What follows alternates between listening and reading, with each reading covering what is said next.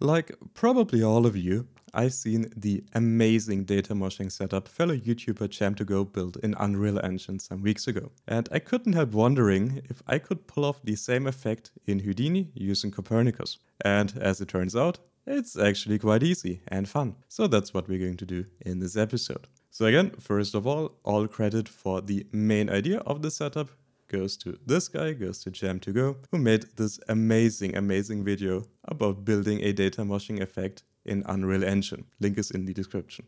But now let's talk about how we're doing this in Houdini, and let's first of all talk about datamoshing and what this actually is. So usually as 3D artists, we tend to think of a video file as an image sequence.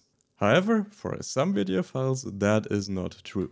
Especially for video files that are very compressed, only a few of those frames inside of that video are actual images that we can take a look at. And we call those iframes. The vast majority of frames inside such a video file are so-called p-frames. And those do not store images. What they store instead are movements of single pixel groups throughout the image or throughout the video. And the reason we're doing this is those p-frames usually need to store a lot less details than the equivalent iframe, which makes them far easier to compress, and this in the end leads to a smaller video file. So what we're doing in datamoshing, at least in the traditional sense, is we're going to take one of those compressed video files and we're simply going to start removing iframes. And now those p-frames simply have to push around and mosh around the last iframe, this one right here, a lot more, a lot further, and this in the end leads to all those nice and glitchy artifacts that we're after here. But again, this is the traditional approach. And both in Unreal and Houdini, we don't have iframes and p-frames. So what are we going to do here? And this is where the idea from Jam2Go comes in. So while we do not have iframes and p-frames, what we do have is something called a beauty pass and something called a motion vector pass. And for the youngsters in the audience, motion vector passes are a somewhat old school way of doing motion blur, not while rendering, but while compositing. And pretty much any render engine can output a motion vector pass. And again, all this is something that stores movement. This is something very similar to an actual p-frame in a compressed video. So what we can do to recreate this effect is we can simply get rid of a lot of our actual beauty passes and simply take one single frame of a beauty pass and over the next frames use our motion vector passes to distort that beauty pass further and further and further. And what we're going to get out in the end, again, really looks like something that we get by traditional datamoshing. And also, since we're not relying on ancient video codecs to do this datamoshing effect, we have some more perks. We have a lot more timing control because we can set those iframes, those quote-unquote iframes wherever we want. We can also stay in ACES 32-bit linear color throughout our entire process, give us a lot more options later in color grading. And also, of course, since we're in Copernicus, we can use masks and filters and noises and all this other stuff to really tweak the effect, really make this thing interesting. But now let's jump into Houdini and let's actually build this. I first of all want to talk about render settings. Again, this is something that every render engine, every program should be able to do. However, building this in Karma and Solaris has some quirks, so I will quickly go over them. So what you're going to do in Karma is first of all build your setup as usual, and then once you're done there, you're going to drop down first of all a cache node. And on this cache node, you're going to set the cache behavior to always cache all frames. And this is mandatory within Solaris to get accurate motion vector passes. Also, again, since I think this effect gets a lot cooler when we start using masks, I want to set up some masks as well. And you can do this within Karma very quickly by dropping down a Karma Cryptomatte node. And in here, checking either crypto primitives or crypto materials. And finally, in the render settings, under image output, we want to head over to AOVs. Under utility, we should have one pass called motion vectors, and we want to enable this. And our Cryptomatte pass should already be enabled just by using this node in here. Also, if you want to do denoising, this absolutely works, so you can turn this on. But also, if you are going to use a Cryptomatte pass, you have to use something that's not lossy compression. So in this case, I'm using zip single scan line. Usually when exporting EXRs, I would choose DWAB because this is a lot smaller. However, in this case, I have to stick to zip. You can find this setup right here in your scene file downloads, and you can simply use this to export your rendered frames and keep going with the setup. Now to actually build the setup, I'm going to jump into an empty scene file. And again, I want to build this in the OBJ context because I want to make use of a SOP solver. So first of all, let's drop down a GeoNode. Let's dive inside. And in here, I want to drop down a COP network. And this COP network in here is just there to load in, first of all, our different frames, to display our different frames. And later, again, we're going to build the rest inside a SOP solver. But for now, let's jump inside this COP network and let's load in the image sequence that we rendered out. So I'm going to drop down a file node, and in my render folder, I'm going to grab this sequence right here, which goes from frame 72 to frame 144. Let's hit accept here. Again, we need to set up our timeline. So this goes from frame 72 to frame 144, like this. Now we have a start and an end frame, like this. And also to make this display correctly, I want to simply right-click the display options right here, enable color correction, and set the tone mapping to aces. This is what I use for rendering. And again, this is all we're going to do in this COPNet. This is just there to load our files. So let's jump back out. This COPNet is also outputting a Houdini volume. That is our picture, like this. And let's now drop down a SOP solver. And let's keep working in here. So on the SOP solver, I first of all want to set up the start frame, the frame where I want to start actually moshing my data. And in this case, I'm going to set the starting frame to a value of 96. And I also want to use this frame to later switch between our main stream right here and our solver stream, our Datamoshing stream right here. So I'm going to drop down a switch node in here. I'm going to wire in my COPNet into my solver, the solver into my switch node, and then the COPNet also into my switch node as a second input.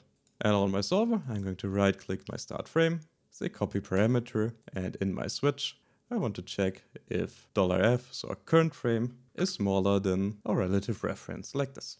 So until frame 96, this is just using this input from our COPNet right here. And after frame 96, it's actually using a solver.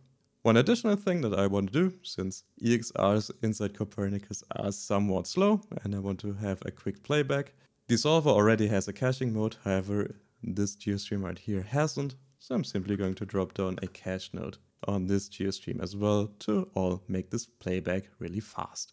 Now we're done with this part of the setup and we can finally jump into our SOP solver. First of all, again, I want to make use of my starting frame and I want to switch between this GeoStream and this GeoStream, so a previous frame or input 1 based on a starting frame. So again, another switch node. Let's wire in the previous frame first and then our input 1 in here.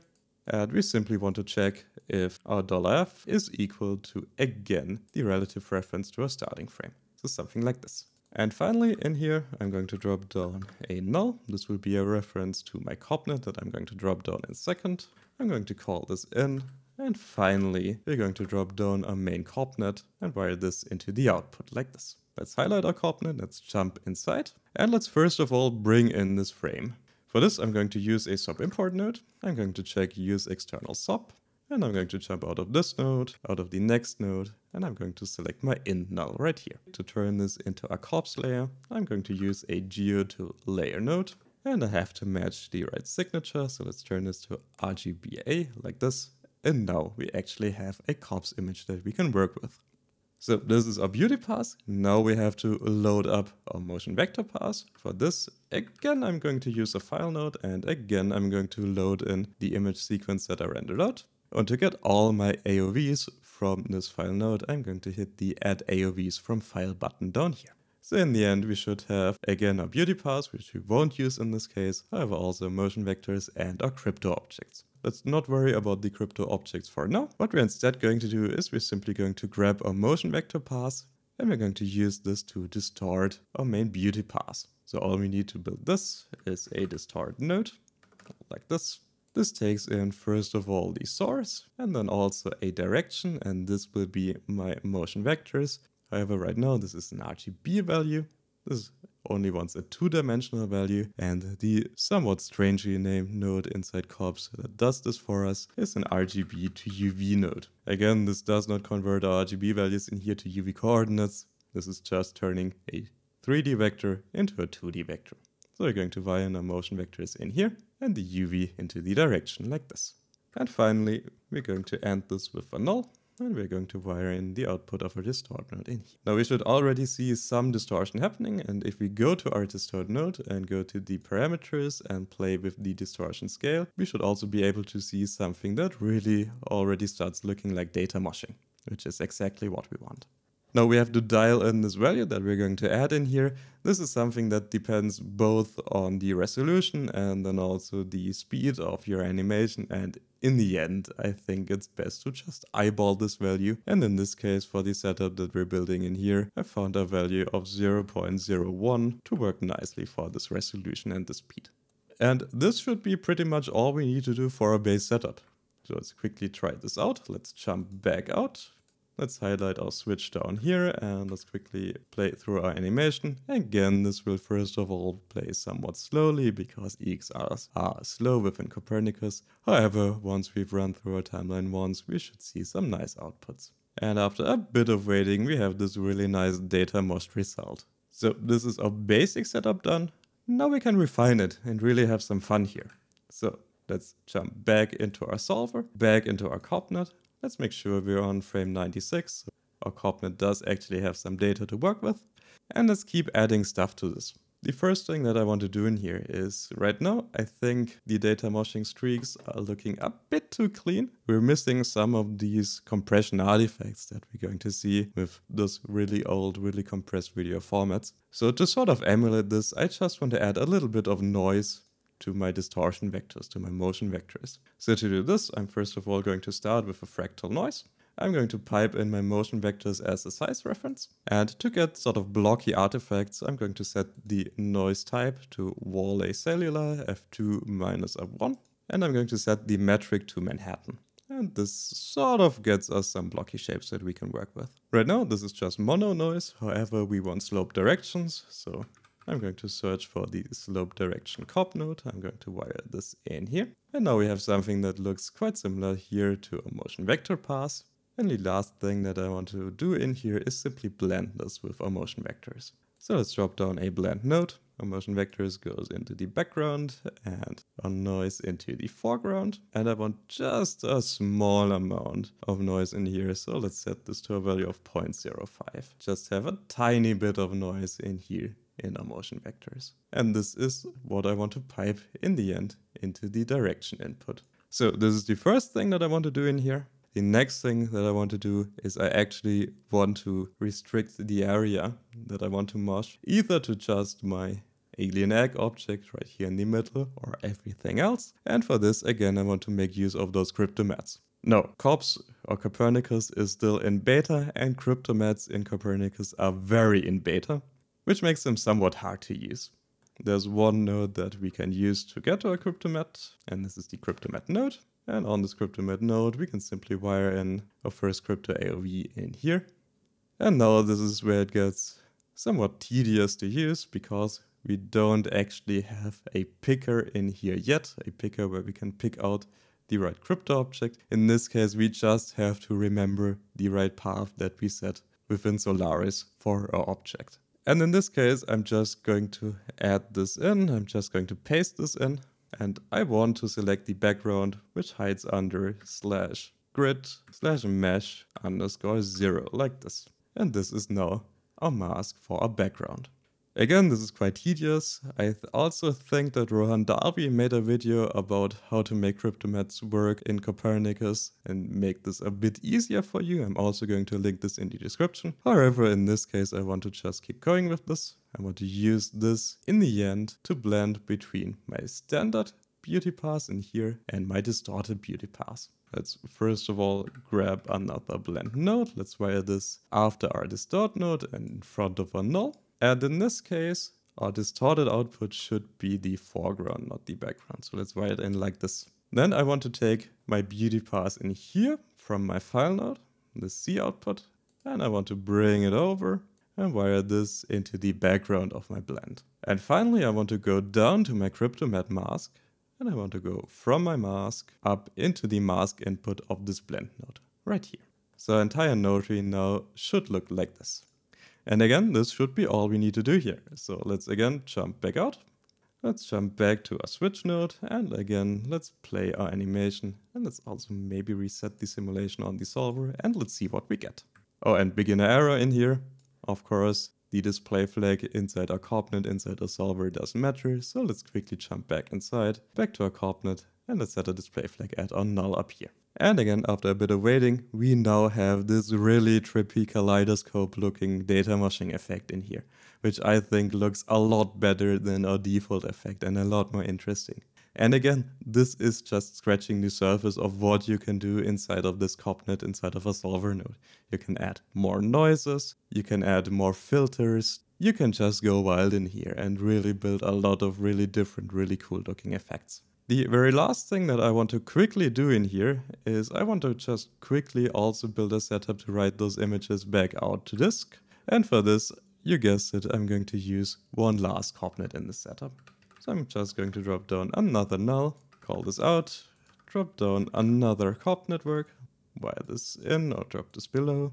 And here again use a SOP import, again use an external SOP, again let's choose out, again let's choose a geo to layer node, let's select RGBA, and let's finally drop down a ROB image output. We can drag in the geometry to layer in here into the corp path, and then in here you have your typical output settings. And for outputting this, say as a JPEG file, we're going to select our sRGB display, and then also ASUS 1.0 SDR video, like this. Or you can leave all those settings at default and write it out as an EXR if you want to do a lot more color grading later. But this is it for today, and until next time, it's cheers and goodbye. And also, if you like what we're doing, please consider becoming a patron of ours. Not only for supporting Attackma, but also for access to in-depth courses. Like our new ML 101 course, which teaches you all about machine learning. Or if you want something simpler, we have a newly revamped beginner series of Houdini with around 40 videos teaching you everything you need to know about getting started in Houdini. You can find this and a lot of other courses on our Patreon. And also let me say thank you so much to all our existing patrons. Without you, this channel would not be possible. Thank you.